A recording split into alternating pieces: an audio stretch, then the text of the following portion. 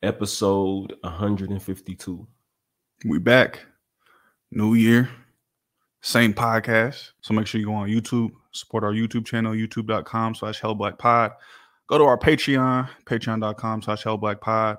Like, subscribe, Apple Podcasts, SoundCloud, wherever you get your podcasts at.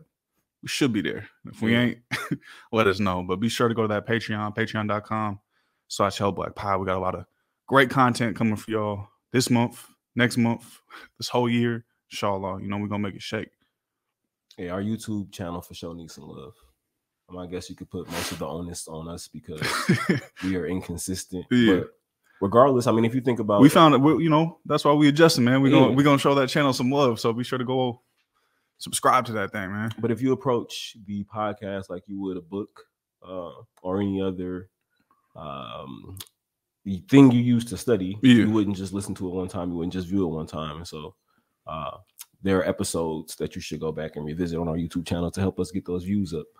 Yeah, I'll be re-listening to them sometimes too to see ways we can do better. I'm like, hey, we got some gems on there. I'm like, man, kind of be spitting sometimes, You can't take it personal too. It's a lot of nonsense on YouTube that people have to filter through. A lot of political nonsense. I'll be seeing some Huey speeches or like Huey interviews or George Jackson interviews that's been up for 7 years on like the Afro Marxist page, and they got 6,000 views. That's what I'm saying. So who am I to feel real revolutionary theoreticians? You know what I'm saying? If that's how you say the word. Who am I to feel slighted that our episode has been up for a month and only has 256 views? Yeah. But also, all it takes is one person who we got to spark, who could possibly start a cadre and then serve hundreds of meals, start a grocery program. So I am grateful. So it's for the 256 views. I actually shouldn't even talk about what we don't have. I should focus on what we do have. So shout out to the folks that have been supporting.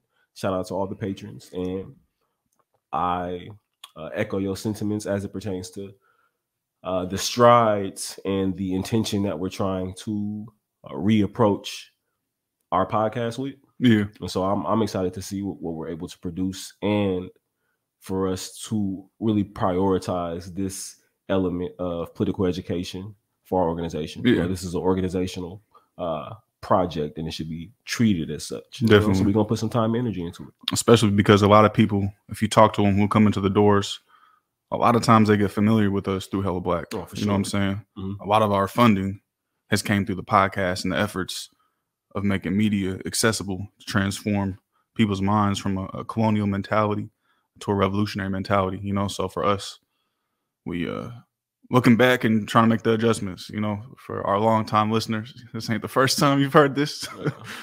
It might not be the last because we always making adjustments. We what they call revolutionary scientists, or aiming to be revolutionary scientists, and trying to make the necessary changes to bring y'all a good show, a well-produced show where y'all can really think with us and hopefully build, because like Delency was saying, we got a whole program. This ain't just us talking. This ain't just us, discussing news. This ain't just us theorizing.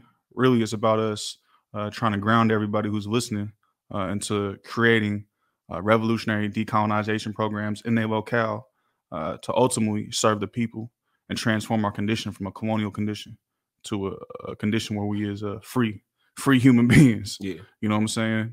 Where our humanity is actually respected. So all it takes is a little look outside. Yeah. All it takes is a look on CNN to see where we at. I don't know about CNN, but you know what I'm saying? That shows the contradictions that we was dealing with. Even as it pertains just to today, I'm excited about today's episode. The content we'll be covering, talking about, containment strategies and counterinsurgency, and giving our analysis on, I would say, what's taking place on the Red Sea, right? This is, of course, been all over mainstream media. But if you get mainstream media in the West, reactionary propaganda from the West trying to save the West and save its capitalist interests. If you're getting your information from, the Washington Post, the New York Times, SF Chronicle, NBC, Fox News, anywhere, any one of these Western media conglomerates, or any place that is in the pocket or the palm of the West, because they're in their pocket. Whether it be Instagram's algorithms. You probably getting some lies, Yeah. or you're getting one side of the story. And so half truths. With us, we always try to provide things as objectively speaking, because we recognize that in order to rid the world of pollution, rid the world of exploitation, rid the world of genocide, rid the world of all the inhumane manifestations of capitalism and in imperialism, capitalism in its international form, we have to look up things objectively. And so while the West has its desire to give you half truths, like you said, to spread misinformation, we're going to try to give you just the objective facts, of course, with our New African, own thoughts and processes. I think the New African way is the true way. So it's very objective. It's very objective. It's very, very logical and rational. So, even if you don't subscribe to the New African Independence Movement, you're finna get you some real truth. Hey, and we're going to put it into reality through our work, through our organizing, So, again, appreciate y'all. Appreciate the people who've been listening episode after episode. It'll still be kind of wild when people come back and be like, hey, I just listened to episode 3. Hey, I just listened to episode 2, and able to get some insight from that, So, can I plug an episode real quick? Yeah, go ahead. I think that was a great segue because I wrote it down to make sure I didn't forget. Like in the midst of like all the screenings, and then us trying to keep up to date and provide analysis on the Palestinian liberation struggle in its latest phase. We did a podcast with Darius that I don't even know if did we promote it. So, yeah, I don't think we promoted it. Yeah. Yeah. Should we even promoted the last podcast? Yeah. So episode 151, you should definitely tap in with that. That's our previous episode. That's on YouTube. And then you should tap in to episode 146 featuring Darius, who is a member of People's Programs. He sits on our central committee. Also a bureau lead. Yeah, and he also is a poet, a writer. So if you've tapped into any of the Free the People press magazines, you're familiar with Darius's work. If you follow him on Instagram, Twitter, you're familiar with his work. If you see all the garden stuff that we do in People's Programs, that's led by him and AB. So y'all tap into episode 146. And I think anyone that's interested in organizing and being able to commit to organization and develop as an individual and as an organizer, I think Darius's episode is a good look into what that process has been like for somebody trying to develop into a professional revolutionary in the 21st century and the domestic neo-colony. So tap into that. For sure. I think this episode is as timely as ever for a multitude of reasons, right? Whether we're talking about again the new heights that the Palestinian liberation struggle is reaching, or if we're talking about 2024 elections that's about to happen, right? We were definitely going to be seeing some counterinsurgency and some containment strategies. So I think us being able to remind folks of what that looks like and or introduce the strategies and tactics of racist, of capitalist, so that they can be prepared for what they're about to see as it is. I think it's safe to say like it's going to go into like hyperdrive. Is that fair to say? Oh, yeah. So preparing folks for what's to come and allowing them to make sense of what's already happened. And so starting with that, we already named the term a few times now. But what is counterinsurgency? And I think it's also important for you to talk about the ideology that governs it. I mean, the counterinsurgency is the state using tactics, any tactics that is available to the state to be able to squash a rebellion, to be able to squash a revolution, right? So we oftentimes see military response to counterinsurgencies, whether it's the National Guard deploying, whether it's the police departments deploying. We see the intelligence apparatus of the FBI, the CIA, stirring up trouble, usually through informants, through rats being deployed into revolutionary organizations or revolutionary groups that is seeking to free the land, right? So they'll use rats to do the work and cause issues inside so it can, self-collapse. Oftentimes we see economic aspects of counterinsurgencies as well, whether that be funding groups like the US organization to essentially be able to counter the Black Panther Party, right? So seeing that economic aspect of them flooding money to reactionary organizations, reactionary groups to essentially, contain a revolutionary organization or get them into an interscene feud with another organization in the street. So we is not actually targeting the state, even though it's essentially can become a puppet of the state, right? We see a social aspect to a counterinsurgency through reactionary propaganda through the state that is going to delegitimize armed resistance, right? We see that time and time again. You feel me? They try to make the Black Panther Party seem crazy.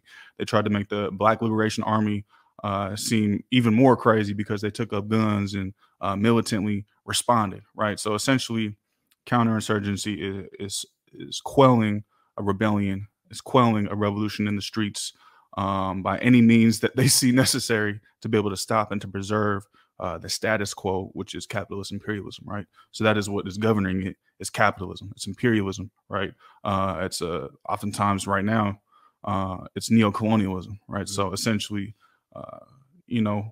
funding someone who might look like you, but ain't nothing like you, and is actually working for the colonial interests of the United States of America. So they might get their token Negro, you feel me? They token Mexican, you feel me? They token Asian, they token indigenous person, to essentially be a mouthpiece for the state, right? So we see that with, Barack Obama, Kamala Harris, Colin Powell, Condoleezza Rice, right? All those people become these quote unquote icons that they try to use and say, oh, if you a new African, you should be like this. Right? That is also a part of like a counter insurgent integrationist tactic to be able to get people to buy into the state, right? So a lot of it is getting people is to squash the rebellion, then to get people to buy into the state apparatus and become involved in the quote unquote democratic machine. Yeah, so it's safe to say that a containment or counterinsurgency is pretty much like the strategy and tactics of repression. You feel me? It's their science. Yeah. It's their science and them deploying their science. You feel me? This has always been a part of this quote unquote settler colonial nation. It's been a part of transatlantic slave trade. We could always, use an analysis like this and apply it in different times of history in terms of capitalist imperialism, in my opinion. Can you expand a little bit more on, you mentioned the Black Panther Party, but what was the actual practice of counterinsurgency? You talked about like rats and infiltration. But what are some other elements of counterinsurgency that we saw within the Black Power movement? Yeah, well, if we look at the COINTELPRO, right, the J. Edgar Hoover program that started off as, some anti-communism, right, started off with attacking Marcus Garvey, which ultimately led to him being deported. If we look at COINTELPRO, the strategies and tactics was to destroy and prevent the rise of a Black Messiah, right? With whatever tactic that they see fit, right? So if we could look at part of the counterintelligence program, especially if you look at Oakland, the removal of Merritt College, you feel me, from the flatlands in North Oakland up into the hills of East Oakland, right? We could see it also as this war on 7th Street in West Oakland, taking out the resources that were in the community, right? Building BART, right? Building the post office, building the interstate. Like those are all a part of like a counterinsurgent tactic in an economic way, where we're just talking about this funding, this economic funding of quote unquote new initiatives to develop land, to develop land and space in a way that now buys into the greater project of capitalist imperialism, right? So it's taking those resources out, transforming it, and now you have Europeans, gentrifiers coming in and taking up the resource, right? So that's a part of like counterinsurgent strategy, as well as like through COINTELPRO, you also had drugs being put into the community, right? The CIA, the Cocaine Intelligence Agency, bringing in drugs, and then getting, new African revolutionaries hooked on drugs, right? Alcohol being readily available, right? That was all a part of the counterinsurgency, right? Disinformation campaigns, lying on the leaders, creating whisper campaigns, snitch jacketing, all these different tactics were being used essentially as a counterinsurgent strategy to stop a revolutionary nationalist organization from freeing the land from these Euro-American capitalist imperialists. So it's a wide range of tactics, a wide range of strategies, assassinations, character assassinations, creating neo-colonial actors, rats, informants, setting people up, incarcerating, creating political prisoners, prisoners of war, deportations, right? Any tactic they will use to destroy the movement, as a part of counterinsurgency. Yeah, when you talk about, I think when we think about counterinsurgency and containment strategies, right, the ones that really pop out are always going to be COINTELPRO, and all the vicious tactics that fall into that. Whether you're talking about frame ups, whether you're talking about disinformation campaigns, whether you're talking about assassinations, right? And then of course you just named the historical implications of gentrification and the role that plays in preventing we're going to speak on Black people for this, right? The role that it has played from preventing Black people from building community, right? And having resources within that community to help build some of those institutions and organizations for self-determination, right? Like removing Merritt College to the hills. But I think one that we often talk about, whether it's just you and I, or also I think it just comes up in general, in spaces that are trying to provide political education, is the nonprofit industrial complex. Straight up. Right? Like, it comes up, but I still don't think we fully wrapped our heads around the role that the role that nonprofits play as an counterinsurgency and containment, as a counterinsurgency tactic, as a means to employ the containment strategy. Yeah. All right. So can you expand on that a little bit more? Because I think, especially when you talk about neocolonialism and this ploy to integrate and to get people involved in the framework of capitalism, I still don't think we fully comprehend it.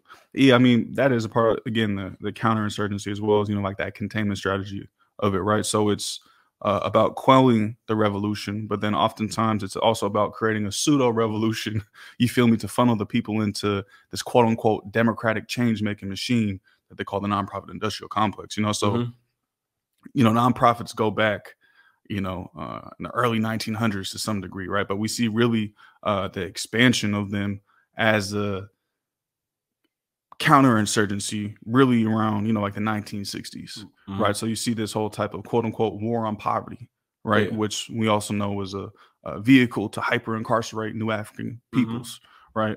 But through the war on poverty, there was essentially these quote unquote social programs that were being created to kind of create this quote unquote social safety net that would essentially, because if we look at what the party was doing, the party was creating survival programs pending revolution. This is what we'll do to feed the people until we overthrow the government. You feel me? To provide for the people until we overthrow the government. They see, young new Africans, beret on, shotgun, leather jacket, and galvanizing the community because they're taking care of the community. And it's working as a strategy, as a political strategy, to be able to actually make change in the community. The state was like, okay, we see what they are doing. How do we now, as the state, create certain programs to co-opt the revolutionary potential of the Black Panther Party and now create these fascist social welfare programs to be able to quell any form of revolution, right? So this is where we see the rise, right? So we talk about, kids being fed at schools by the Black Panther Party, right? That was one of the most popular programs. You feel me? Then what happened with the state is now, okay, the state is going to co-opt that and say, oh, no, we're going to feed the kids now. Come to school, right? So it's a project of essentially getting people to buy back into this oppressive system because they're caring about you in a social welfare type of way to protect the interests of capitalist imperialism, right? So they're feeding you based off of that. So you then buy into the state and you say, hey, actually, they're taking care of my material needs just to a certain amount to where it's actually going to prevent me from rising up. It's going to prevent me from engaging in revolutionary activity. And they have it down to a certain science. But this is a product of fascism, right? Because then as they need this money, you feel me, to stop the rebellion here in the streets, then we see the United States go overseas to make up that profit margin.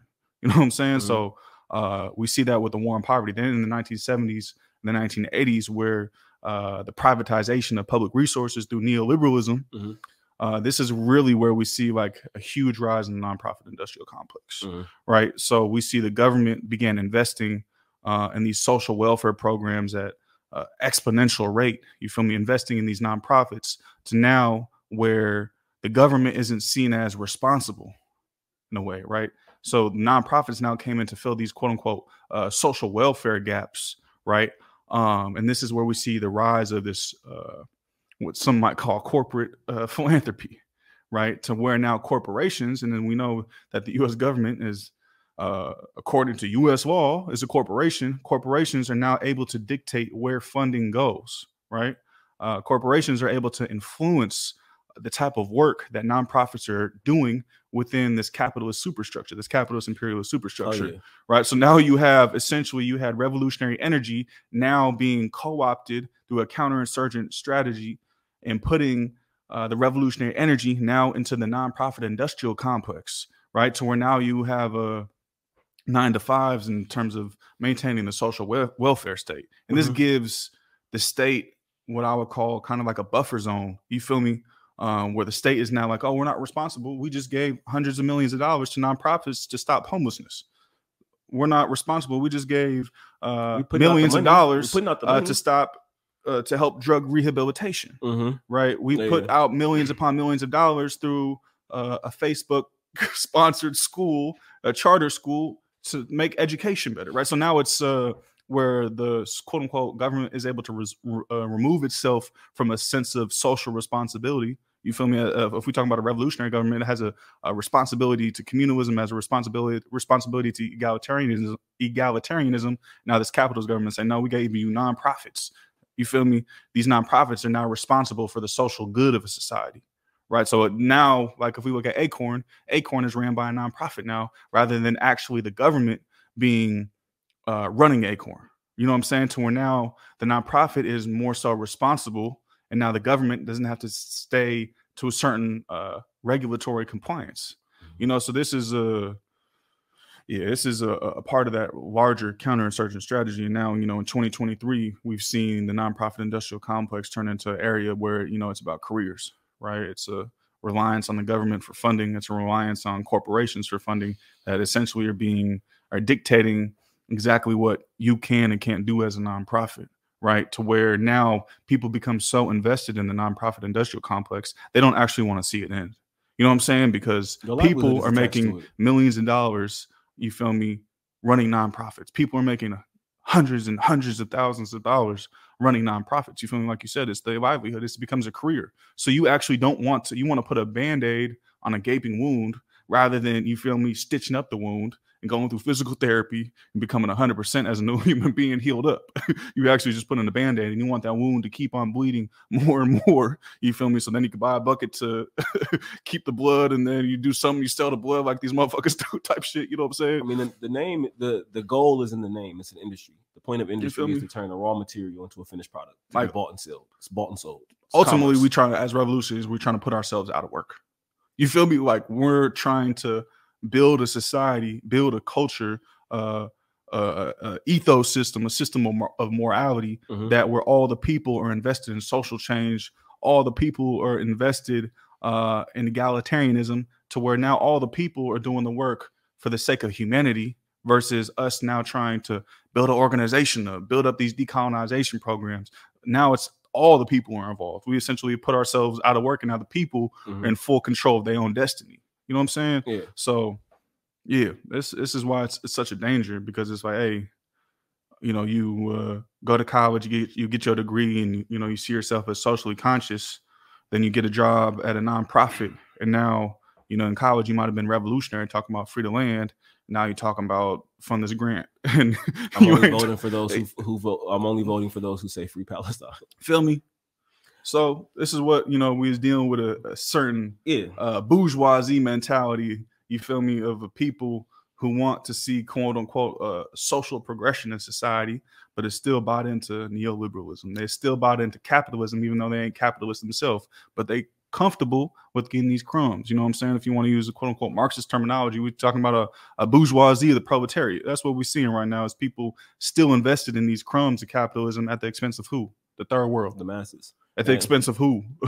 You feel me? The poorest, the poor, and the quote unquote of the new African community, right? Or the quote unquote lumpen proletariat. You feel me? I mean, we have to see that historically, the nonprofit industrial complex, these social programs are nothing more than reforms that are born out of that are in response to a rise of consciousness, right? Where you talk about the early 1900s, where you get like the New Deal under Roosevelt, right? Where it's like, okay, we need a new set of relations with the people, right? Like the people's consciousness are raising post the Great Depression, post World War I, right? Like this shit can't be the same way. The people are going to start to demand more, especially as you see the wealthy beginning to get more, right? And so where we see the nonprofit industrial complex make this like quantitative and qualitative leap in the 60s, 70s, and 80s, like you're referring to, is because the Black Panther Party exposed the contradictions of the social programs that hadn't really been revamped probably since the New Deal, right? And so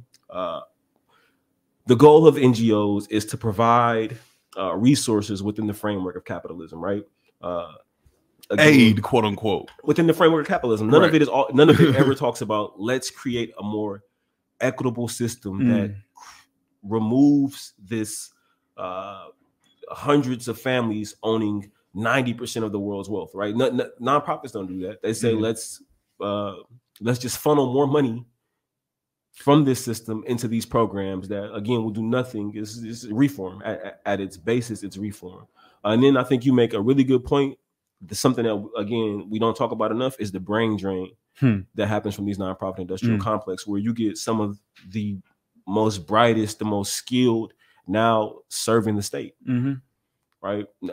That's what happens. You got some of your best and brightest minds with their time that are needed for the new African nation, that are accounted that are needed for some of these more grassroots initiatives. Now, working for these organizations that'll do nothing more than pander to local and national politicians.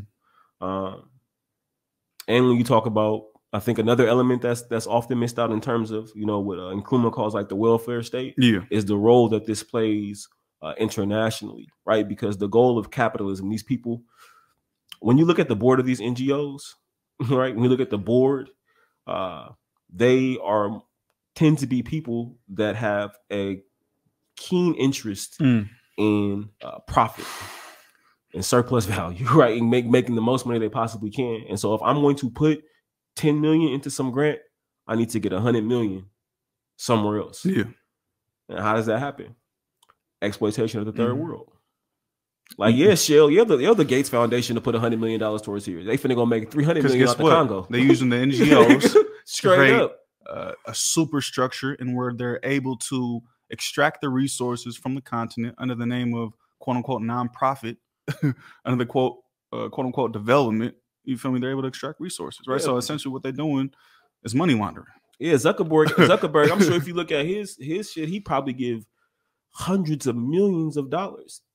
Elon, Jeff Bezos, they got to. They have to watch their money. They have to watch their money and to keep the people docile. Straight up, so that they can continue to make profit. You feel me? We got to give you, like, that's why I say they have a science down to their thing. You feel me? They have a science. They have a methodology into where they're able to test the people and see, okay, if we give you just this much, do you revolt? If we give you this much, what is your thought pattern? You know what I'm saying? And like a lot of these groups tend to be ran by folks from these communities. It's like they trust you. Like, you grew up here. Yeah. And I'm sure I have some sort of legitimacy here in the town. I've been here. There are people who can say, I know that nigga since he was a kid. I know when grandma. I knew when they was having the PRA or they was coming and performing at the Sweet 16 for free. They was holding the cleat checks. They was giving niggas have created some form of legitimacy. So now if we go and take $100 million from the Gates Foundation, people would have to assume that we know something they don't know, that this must be for the betterment of the city. Yeah. That's what they'll assume. And people are able to, ride the tide of a legacy of organizing. There are some folks who've been, now you talk about me, and that's only 7 years. Now, what about the people who've been here and who are 50 years old, who've been organizing in Oakland for 20 years? Who can say their great grandpa was a longshoreman, their great granny worked at Oakland Tech and worked at Fremont and worked at Frick and worked at Hoover and worked at Harriet Tubman, used to work at the YMCA. Their cousin played at Skyline. There's some legitimacy there. So you should look into me to run this city. Why wouldn't I want the most for it, right? I look like you. I'm from here. Whole time, what they allegiance to? Capitalism. Ain't that some backwards ass thing though? Because you having an allegiance to capitalism, but you ain't even a capitalist. Yeah, I mean, You know? Amir Khan Cabral told us a while ago, you can be in allegiance with the class you aspire to be. Yeah, no, but that's what it's such a backwards way of thinking. You know what I'm saying? Like Jaleel talking about that, like colonial neurosis. Like you can actually get with the people. You feel me? Get with the people, align with the people. And if the masses of people are in control of their own destiny, you actually materially is going to be better off. You feel me? Like you will have a better life for the future generations of your family. Like if you actually really apply the science to it all. But hey, you know, it's easy to get that crumb first, you know what I'm saying, and be so caught up in this material world of capitalism, so caught up in the indoctrination process of wanting to be a part of this thing that you can't even understand your sense of reality. And some people's whole, you know, a lot of folks be having that like missionary complex, you know, like this, like their whole motive is like this pseudo altruistic thing. Like a lot of people get power through feeling like it's like a God complex in a sense, right? Like a lot of these presidents and CEOs, like Clarence, you feel me? They be having God complexes though. Like they get there, and not from like a pure way where it's like I feel like I'm contributing to society, right? That real like that egotistical, yeah, but like it's the opposite of what's at the core of like a true socialist, that true revolutionary humanist. Like I see you. You feel me? Like as a human being, like I got this love for you. You feel me? Because I got that love for myself. I love you, so I love me, and I want us to have the same things. That's not necessarily what it is. It's more so like I realize that I can get, or you know, capitalism is about what? About status. It's about feeding the ego, having this sense of importance. Okay, the NGO has created a lane for feeding the ego, quote unquote, in the name of people. So that's why you get people like, I do this, I do that, we do this, we do that, I do this, I do that. And that's why I try to be so careful around like how I present myself. And that's why I've always been grateful, you know, for the music shit, is because I can always just tell people I work in music versus like my whole identity being wrapped up in service of people on some like, especially in this neoliberal shit, you got to be careful, right? Like I still have the aspirations of being what Jaleel would consider like a professional revolutionary, but you got to just be careful about how you spew this shit, because a lot of these niggas ain't doing nothing but stroking their egos under the guise of serving the masses, right? So I think with all of this, y'all, we got to recognize the nonprofit industrial complex is nothing more than an industry, right? It's trying to turn this idea and this process of revolution into commerce, period, point blank. It's being used as a tool for neoliberalism, like you said earlier, where the state can claim it's doing its job by funneling millions upon millions, hundreds of millions of dollars into these quote unquote grassroots initiatives that actually do nothing to attack capitalism domestically or in its international form, imperialism. Right? These are all things we have to understand, or these things are going to continue to reach new heights if we don't. They're going to continue to reach new heights. And, you know, it's imperative that we talk about how it's going to play out now with the current stage of the Palestinian liberation movement. We saw it play out. We got to see it up close and personal in 2020 with Black Lives Matter. Yeah. Where hundreds of $1 million, they got $100 million? Like 90 something. Yeah, I think but we know it was hundreds of millions being, you know. It was upwards, right? Where you get $90 million going into the Black Lives Matter, and I don't know what they've done on like a programmatic level. You know, I'm pretty sure you just don't hear nothing from it, right? You had all these people who were able to capitalize off that time period of 2020 of the protests and get these book deals and have done nothing but pretty much like build their own careers, careers and brands. You know, we saw it, and it's I think what's so nasty about the Palestinian shit though is that there are people who are going to benefit from this here who don't have, like, at least, you know, what was happening during 2020 was like a domestic thing. You know, like at least you somewhat, like there is a chance that, you know, even if you is a black neo-colonial agent and you running your little nonprofit, there is still a chance that your ass to get put over and get shot by the police. Yeah. You niggas, a lot of these niggas who building off the pain of the folks in Palestine ain't never gonna ain't got to deal with the level of repression, the level of trust. That's what's the nastiest about that shit. Is that you never gonna have to come in contact with the IDF. You feel me? Like Yeah. you're never gonna have to really feel the full brunt of the missiles that are being sent over there from the U.S. and the rest of the NATO countries. You feel me? Like that's the element of nastiness that was absent from 2020. We're like, okay, there was still a there's still an element that some of these niggas could get smoked at a protest. You get black, you get pulled over. There's still some shit that some of these niggas gotta deal with. But like here, a lot of these it's a different type of war. It's a different type of war. Nasty, it's just some nasty work. Yeah. But again, that goes back to like the containment strategy. You know what I'm saying? Of containing revolutionary energy. You know what I'm saying? Right? Because that's what really that containment strategy goes back to the Soviet times, right? You had the State Department advisor and quote unquote Soviet expert George Kennan essentially describe a policy that would stop like a domino effect of the spread of communism, right? So we've seen that, and it can largely be characterized as economic aid. So yeah, it's just going back to this containment strategy, really, which has its roots, through the State Department creating through George Kennan to describe essentially like a policy that would prevent the quote unquote domino effect of the spread of communism, right? So they essentially have used the same containment strategy in different time periods, but that's when it's was really like developed and coined, right? To essentially prevent the rise of communism, the rise of socialism, right? So you've seen like through the Marshall Plan, like large scale economic aid to rebuild quote unquote Western Europe and prevent communist movements from gaining support in the aftermath of World War II. You know what I'm saying? We've seen that containment strategy being deployed in Africa. You feel me?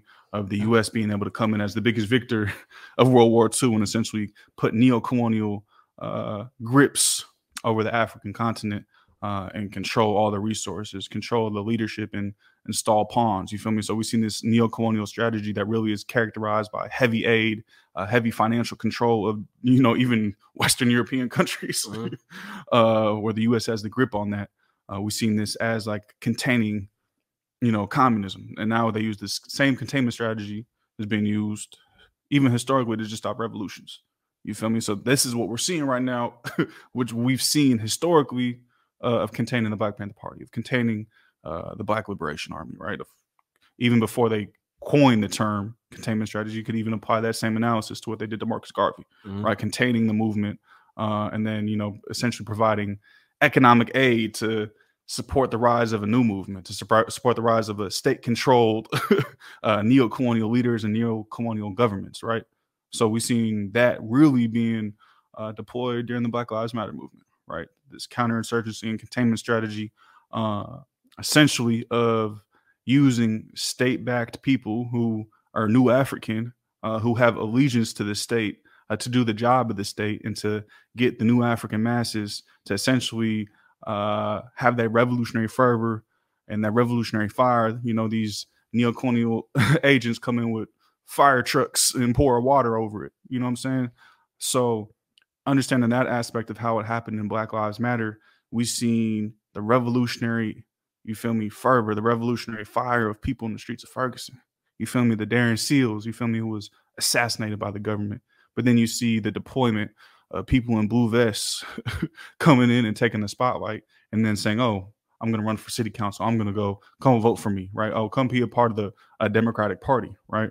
So we've seen a lot of times with these organizations coming in funded by the government or funded by corporate interests coming in and saying, oh, no, we are the legitimate people. We are the legitimate actors. We are the legitimate structures in which new African people should be involved in order to organize, quote unquote, organize. But that organization is always going back into the state, right? So we've seen that deploy in Black Lives Matter, right? We've seen these NGOs being deployed, these nonprofits being deployed and getting people involved in, quote unquote, civic engagement within the settler colony, right? So instead of people talking about we trying to overthrow the police, we trying to free the land, we trying to start a revolution, now we see the deployment of these NGOs saying, no, the revolution is through a ballot, right? We're going to get involved and we're going to vote and we're going to do this reform and we're going to do this policy change versus, nah, we just trying to free the land. Nah, we trying to abolish the police. Now it's like, oh, we actually trying to become the police in a different type of way and police the people through a nonprofit. You feel me? Where it's like, oh, we're going out here, we're going to be peaceful. If you do anything that's non-peaceful, we are going to, quote unquote, peace police you. You know what I'm saying? We're going to have people, our own people invest, doing our own security. And we're going to, you know, make sure that y'all is not doing anything that is a threat to the state. Right. So it's, again, this containment strategy to where we're seeing the same thing now being done in the Palestinian liberation movement here in the U.S. Right. The same tactics that was used on BLM is now being used on in the Palestinian liberation movement. Right. So we saw, even one thing we saw with BLM was this idea that it was somehow a moral thing to voluntarily get arrested. Right. You voluntarily put yourself in handcuffs, get arrested, and then use paying the state thousands of dollars to go to bail or to get bail. You feel me? And they did this in the BLM movement with shutting down the Bay Bridge, like shutting it down and then getting arrested and then paying hundreds of thousands of dollars in bail fee to get put out, then paying hundreds of thousands of dollars in legal fees. Same thing happened here. So we're talking about, quote unquote, boycott the state, right? Or boycott is something that's coming up, but then you're actually empowering the state. You know what I'm saying? So there's people, I think, good actors of people like, yeah, I'm really trying to do something, who can get caught up in that type of organizing, right? Mm-hmm. But then there's people who are conscious actors who know exactly what they're doing in terms of this, what I would call, ambulance chasing during the Black Lives Matter movement, following ambulance after ambulance, killing after killing, and doing the same thing over and over again with no actual material change happening. We're seeing the same thing happen right now. So I think it's important that we understand how the state will essentially deploy the state-controlled activist influencers who are designed as well to essentially warp people's minds on social media and get people to buy back into this state apparatus rather than buying into the people, into the liberation of the people, the liberation of humanity. So I think it's important that we're able to understand these different tactics that the state uses and be able to attempt to divorce ourselves from these colonial tactics and start thinking about what does actually it mean to build for a revolutionary strategy. You feel me? What does it mean to actually do this work day in and day out and actually build true autonomy so that the people can become the driving force for material change? Because right now it ain't. Yeah. I don't know. There's something that I think is really nasty as it pertains to like Western egoism, where like for real, like it's like here we seem to think that we have the ability to, I'm speaking just in reference, and I'm trying to be very careful about how I frame this, but I'm speaking like, okay, if we're talking about, that's what I was getting at earlier, right? Where again, what we saw in 2020, where you had like these paid actors, these controlled opposition, even controlled opposition. If you Black, there is the possibility, depending on how tied in you are with the state, like a nigga could get pulled over and get smoked on accident, like, or you might have, if you in OPD, if you're in Oakland and you, are pushing for a neoliberal shit and you happen to be Black, there's a chance that an undercover pig might be following you. They not tapped in, not knowing that, you damn near agent of the state unwittingly, and they, undercover how they get down out here, and they might pop you. You still have the potential to be a victim of the police state, right? But what we're dealing with here is like where I think the element, again, this heightened nastiness is none of us have to deal with what's going on in Palestine. So for us to think that we can actually be the vanguard, that we can actually be the legitimate force, at best, all we can do is support, and we need to be very real with ourselves of what our support is actually doing to combat the conditions, the settler colonial genocidal conditions of the Palestinians, right? Like you need to be rooted in like a clear and objective reality and not get too caught up, right? And that's, I don't want to downplay what anyone's doing, right? Like I'm not going to knock anyone who's protesting. I think when you holding up the port and preventing missiles and any other tech or even food being shipped to support the IDF and whatever other fucking paramilitary forces that the United States and NATO is sending over there, I have to commend that. But also just be real about what you're doing and not getting too caught up because the West does want to make you think you're doing more than you actually are. And I think that's part of that Western chauvinism type of mentality, right? Because even when there was that temporary truce, right, there were organizations saying, we won this. We won this for the Sean Palestinians. King came out and was saying he was helping getting hostages back. You feel me? Like, let's be real, because these same, that's what I'm talking about. These Like same actors, you feel me? These same activist influencers that are backed by the state. You feel me? The same Sean King that was taking photos with the police, NYPD. But isn't that part of the nonprofit and the part of the neoliberal campaign is to make the people here legitimate and seem as if they have more power than they really do? When you feel actually, me?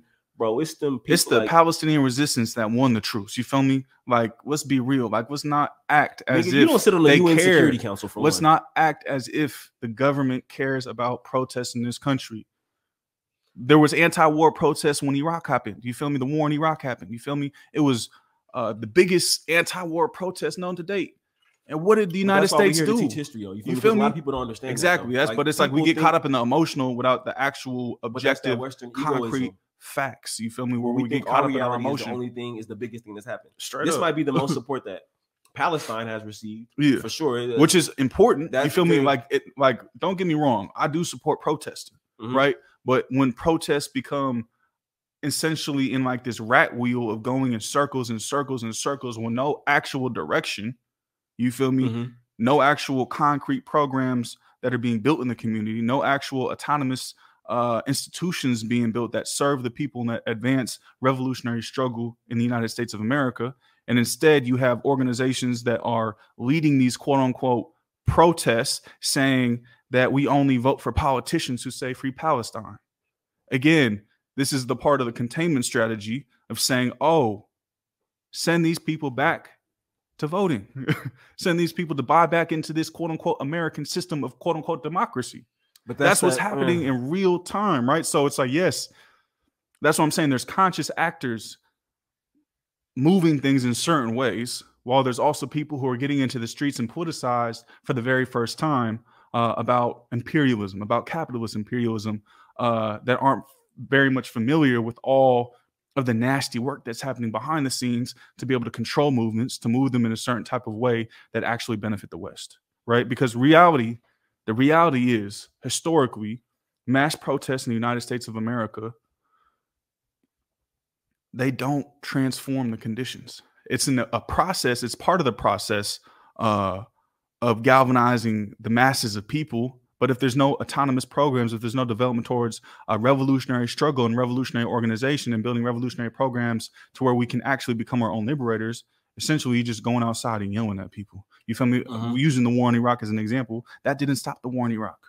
You feel me? The United States of America still has military bases in Iraq.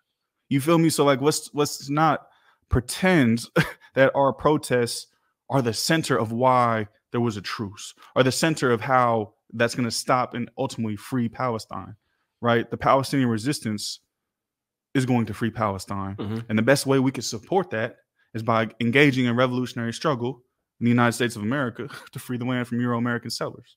Man, you know? That's again, it's that Western chauvinism, Western egoism, thinking that we are at the center of the world.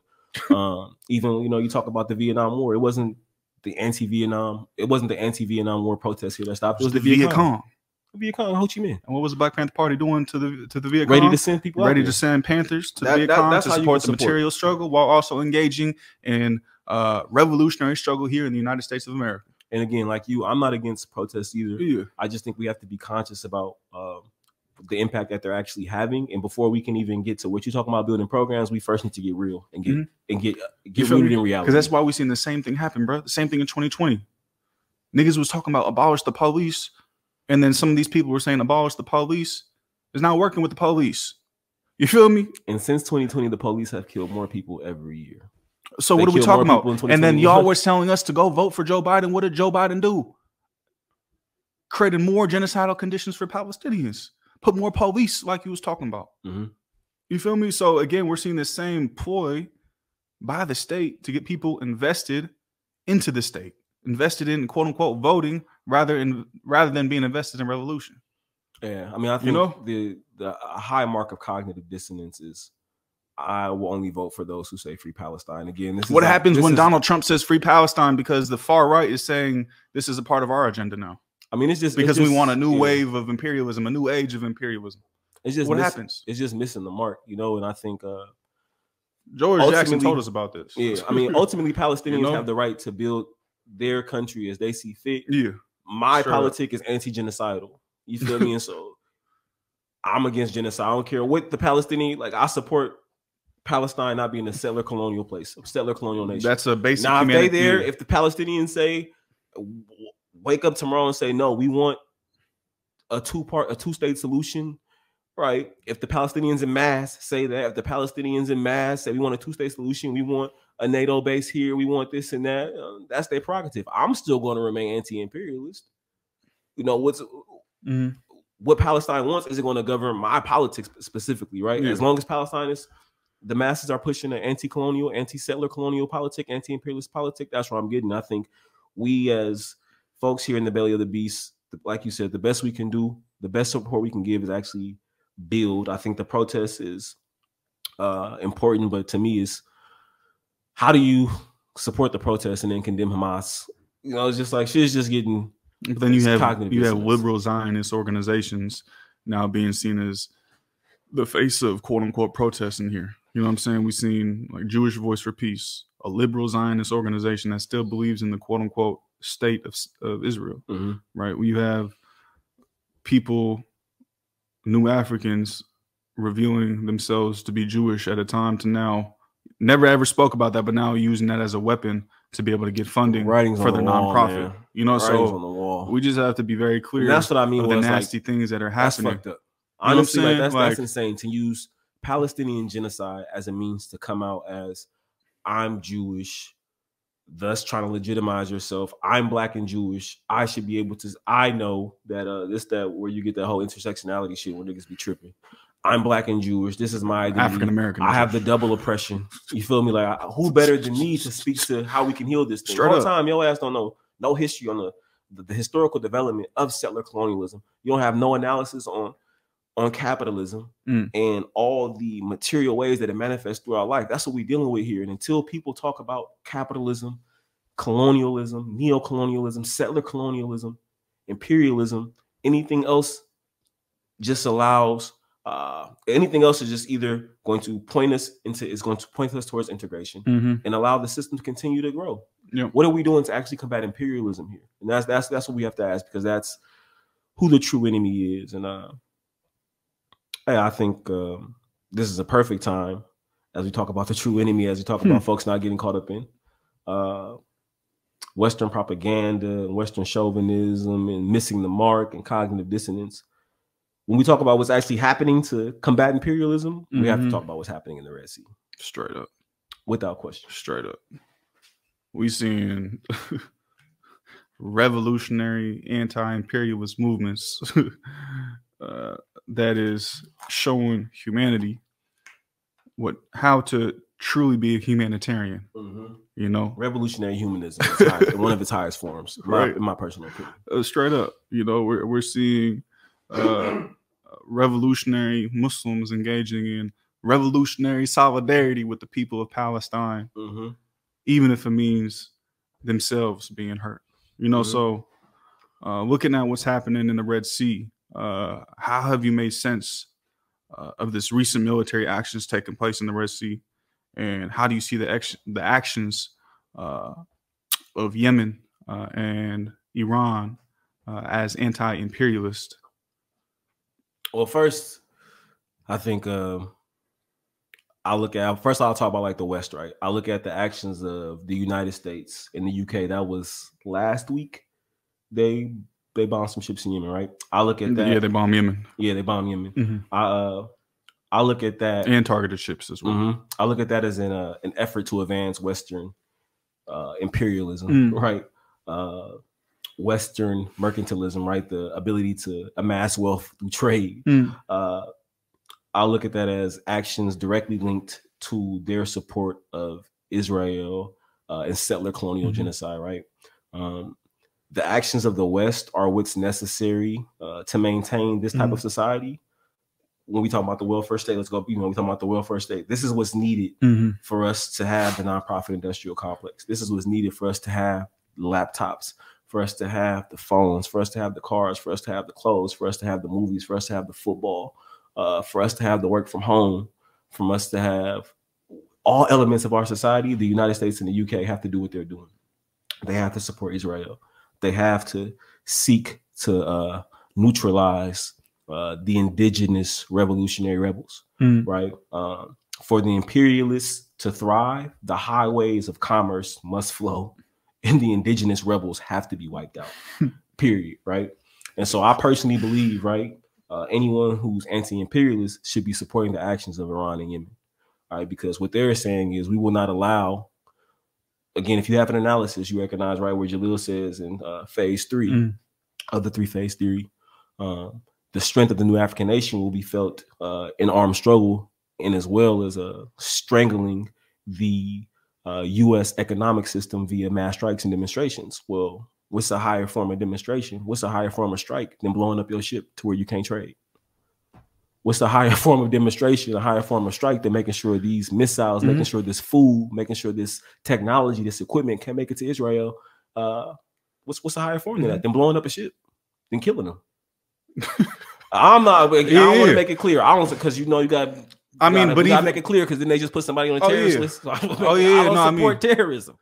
I do not support terrorism. But what they have done is they've engaged in humanitarian struggle, right? That's what they have done. If you're against settler colonalism, right? We know where these ships is pure humanitarianism, because even their military actions have also engaged in humanitarianism and principles of egalitarianism through their military actions, right? So if we looked at when Yemen took over an Israeli-backed ship, right, they did it through a helicopter operation, right, landing on the ship, right, sending smaller type vessels through their navy to essentially seize the ship, right? Then the people who were working in the ship, they showed videos of them like sitting down, you know what I'm saying? They'd be chewing, I think it's called like watt or something like that. They was all hanging out, you know what I'm saying? Listening to music, being treated humanely, you know, because they realized that their war wasn't actually with the workers on the ship. You know what I'm saying? Their war was with the owner, who was an Israeli billionaire. You know, so we even seen through that versus the way Israel, the so-called nation state of Israel, the settler state of Israel, has been engaging in the mass slaughter of Palestinians, the mass slaughter, you feel me, of women, children, and men. And that's why I say Yemen has responded in a very humanitarian way, as a very humanitarian issue of stopping the flow of goods that is hitting them economically, while also showing incredible restraint in terms of military maneuvers and actions. And they never have reached the barbaric levels of the United States, NATO countries, and Israel, right? Straight up. But I would say, again, if you're anti-imperialist, you should be supporting the moves of Iran and Yemen on the Red Sea. Like, right? If you one of them people here who I think there's like been a slogan like no business as usual, right? Where they've been like, oh, we ain't about to go back to work, we're about to be on the well, what's a higher form of no business as usual? Then you can't trade. You can't send these ships, you can't send this cargo. We can't send this oil. What you said the other day, Shell backed out, we will not be going to the Red Sea. Yes, what's no business as usual? You can't drive your cars. You can't get this oil. You can't fly your jets. That's the highest form of no business as usual. We've seen Yemen and Iran attack Israeli-linked ships. People and stop them from going through the Red Sea and protecting the territorial sovereignty of their own waters and stopping this Israeli genocide of Palestinians. We've shut down the port here multiple times, right? Some people shut down ports. Some people blow up ships. If it's all in the name, but hey, that's what is having a long-term impact. I'm just saying what allowed, you feel me? The Shell just said they ain't shipping through the Red Sea no more. Them people haven't shut down the port is still being traded. People shutting down ships. These people are saying we're shutting down the ocean. You can't come if those shit leave you can leave the dock, but you can't come through here. And the Red Sea is one of the most important trading routes, even historically. Yes. You know what I'm saying? This goes back to 3,000 years BCE with the Egyptians sailing, through parts of East Africa, common day Somalia or Eritrea. You feel me? So historically, you feel me? It's been such a vital corridor. I just want to be careful history, because they might say we're supporting terrorism because we're just pointing to objective facts. We're also pointing towards the sovereignty of waters. I mean, what did Malcolm say? Malcolm said that the media, you got to be careful with the media because they'll have you hating the oppressed and loving the oppressor, right? They call the Black Panther Party terrorists. But called what the were Black the settlers Liberation of this country, right? And it's funny because Army terrorists. in the Declaration of Independence, you had the United States of America give certain charges against Great Britain and its king, right? One of them was for plundering their seas, ravaging their coasts, burning the towns, and destroying the lives of the people, right? Deploying large bodies of armed troops among them, and then protecting those troops by way of mock trial for murders they might commit against inhabitants of the state, right? Doesn't that sound like terrorism? And then what did the settlers go and do? You feel me? Kill all the folks indigenous to this land, then take us from Africa, bring us all across the world. So what's really terrorism? But again, so I'm saying, like, the oppressor doesn't get to define the playing field. Exactly. I say this all the time. I don't get to slap you and then say, hey, you only get to push me back though, or kick me. No, by then I've opened you get to engage me how you want to engage. It's game. And so I think again, my thing is, if you can support protests in the street, if you can support shutting down the ports of Oakland, if you can not go to Starbucks, why you can't get behind Iran and Yemen? That's like, what are some of the reasons that people might not get behind these two countries? Allahu Akbar. Because they say God is the greatest. That's the biggest one. Realistically, that is the reason, right? It's because at the foundation of the resistance is being Muslim, right? Islam is at the foundation, right? We know that the West essentially has launched a new crusade against Muslims in West Asia, right? So it's easier for people, especially in the West, where people are more quote unquote secular, right? And they can get back behind secular movements. They'll have more popular support for secular movements, right? Well, you'll see people be like, oh, yeah, I support Yemen, but I don't support political Islam, right? We see this mass propaganda of Muslims, of these Muslim male beasts, you feel me, who need to be civilized, right? And this, again, why I call it a new crusade is because if we look back, like historically, what I was talking about, we talk about the Red Sea being a vital area for Africa, Asia, and Europe. You know what I'm saying? Historically, 3,000 years before Christ, it was Egypt, you feel me, that was really in control, in terms of like trade, you feel me, through, modern day Somalia and Eritrea, you feel me? Then obviously with the Roman Empire coming in, obviously I'm giving a fast, conceptualization of history. You have the Roman Empire, right? Then you have the rise of like the Islamic Golden Age in terms of trade and commerce, right? Which took trade to the new levels, essentially new levels, right? Heightening of trade and new economic opportunities for the Africa, for West Asia, Asia and whole, right? It was a whole trade corridor. But then you see the reaction to the rise of Islam, the Islamic Golden Age, is the Western imperialism, right? European colonialism, you know what I'm saying? To where Europeans came in and now held captive these trade routes, which was in direct response to the rise of the Islamic caliphates, right? So again, this is like that war, right? Then you see the Suez Canal being built with the support of France, to where France had a 99-year lease in control of the Suez Canal. So essentially Europe was controlling the most impactful artery for trade, right? But then in 1956, you had Egypt nationalize the Suez Canal, right? Which led to the Suez Crisis, right? So here we, again, in 2023, we're seeing this historic trade route come under contention by Western imperialism to have control of trade, to have control of capital, to have control of commerce at the highest degree, to have control of oil, so that these Europeans can continue to rape and pillage the resources and control the people for their mass profit. But what you have again now is you have an indigenous element, indigenous element of Muslims rising up, developing national unity, developing Islamic unity to essentially expel Western imperialists from the region. A part of that expelling process is controlling the Red Sea. It's controlling vital trade routes and putting them back into the hands of indigenous people, whether they be Muslim or not. Right. So that's what we're seeing being seen as a threat, is essentially this unity of Muslims, which kind of goes back in many ways to time periods, epochs, historical epochs before, when Muslims were controlling the Red Sea, where indigenous people were in control of commerce, indigenous people were in control of trade. We're seeing this rise of indigenous people claiming their humanity and saying we're going to control this region for the benefit of our people. So we're seeing the West, of course, go on a what? Another crusade to be able to stop that from happening. So there's not another, indigenous movement where indigenous people are controlling the resources, indigenous people are controlling the shipping lanes. You know what I'm saying? And they're saying, yeah, we can.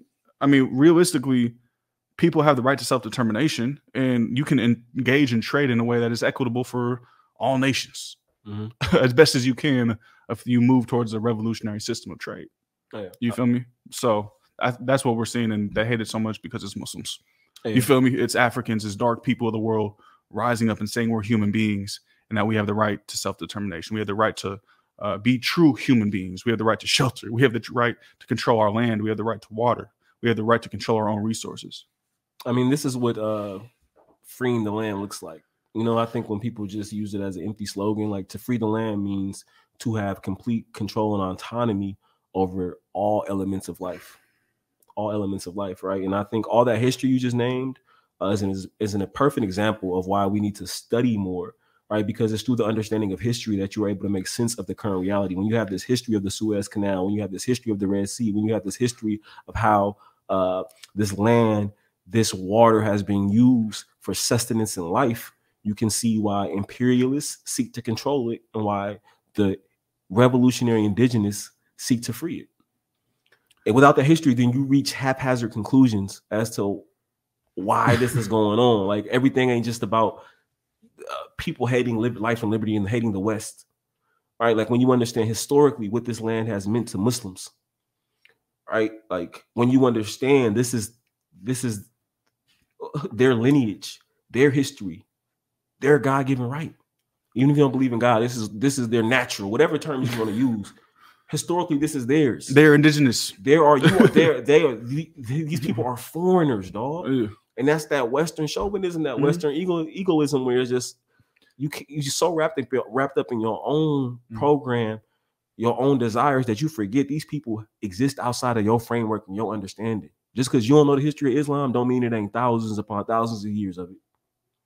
Just because you come to understand Iran through the warped Western propaganda, that's not all there is to it. Just because you want to come to understand Yemen, you want to come to understand Iraq, that's not all there is to it.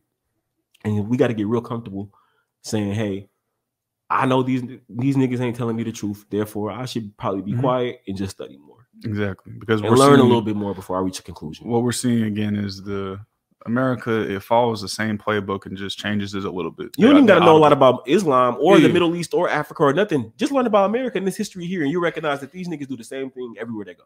You feel me? Just learn about your history. Because we're seeing the same thing right now with the war on terror, right? We're seeing the same repetition of jargon that was used in the quote-unquote war on terror, which was what? A war in Africa and a war in West Asia.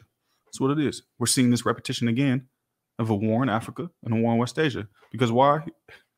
Europe and Euro-Americans, capitalist imperialism, they want to control Africa, they want to control Asia, they want to control Europe to the interests of capitalist imperialism. It's very simple to understand. It's very simple. That's why it's going down in the Red Sea. And inshallah, the indigenous people will be victorious, control their trade routes, be able to trade equitably, you feel me, for the liberation of humanity. So I know we went over a lot. Listen to this episode, re-listen to it, do your Googles, do some research. What's some texts or some websites you will get people to go look at? I don't want to just say do your Googles because niggas might read some crazy shit. Like I read an article on the Washington Post a couple of days ago on recent strikes in the Red Sea. And of course, I'm able to sift between the lines based off my own political education. But yeah, I would say, bro, you know what we should do? We should link to some shit. Yeah, we'll put some links on our Patreon of different. We say that often, but we don't ever sources. do it. So yeah, we need to do that. I'll take personal responsibility this time, and I'll add some links just on like our Patreon. Links, you feel me? So like go to here's our an article Patreon. you can look at. Here's a book. But personally, for me, my process is I do both. I read what the Washington Post says. I read what CNN says. I read, I was just talking about Fox News and what Fox News was saying. I read all of them so I could get an understanding of what the enemy is saying, right? Where their direction is, what agenda they are trying to set, right? How their propaganda is being used to wage war. So I got to have a full understanding of that, right? And then I will go, to different, channels, different people who are, indigenous voices to the region. Then I will do additional history, research on history of the areas of movements, different, revolutionary media organizations that, have grassroots voices, have grassroots opinions from people indigenous to the region, right? So you can essentially try to understand what is being happening. It isn't an analysis that you can just develop overnight. Without question. You got to have an understanding of the geopolitics. You have to understanding of the history of the social conditions of the people. You know what I'm saying? To be able to try and sift through all of the propaganda. You know what I'm saying? And come to a concrete analysis on what is happening. So it's hard because this is war games right now. So it's a lot of propaganda. So being able to sift through it is difficult.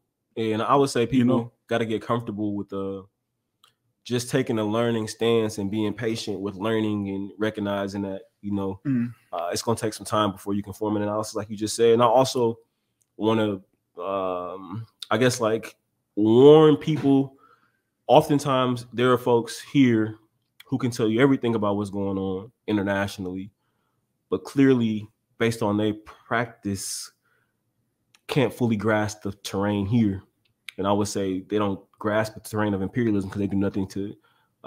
You can't understand imperialism without understanding your own. They haven't changed themselves. They haven't changed their block. They haven't changed their family. They haven't changed their community, right? And so I think you got to find that balance, right? Only time will tell. But I always say the high, like Sophia Bakari said, social practice is the highest criterion for truth. And so if you truly understand imperialism, you're gonna work to combat it in your locale. So be sure to tap in on our Patreon, patreon.com/hellablackpod. If you like this episode, you feel me, go subscribe. We're going to have links to resources, links to different articles to be able to give you some type of understanding and some of the sources and citations for this episode. So you feel me, tap in with our Patreon, patreon.com/hellblackpod. Be sure to go to our YouTube. You feel me? Go over there right now. Subscribe to our YouTube. Watch it on YouTube. Share it with your friends. You know what I'm saying? Engage in conversation. You feel me? Think with us. You don't got to think exactly like us. Word to the homie left. You feel me? But yeah, tap in Patreon, SoundCloud, Apple Podcasts. Subscribe wherever you get your media at, and continue to build with us. But most importantly, we got to build programs, revolutionary decolonization programs, and build autonomy. You feel me? So support people's programs, support Hell Black Podcast, free the people, free the land.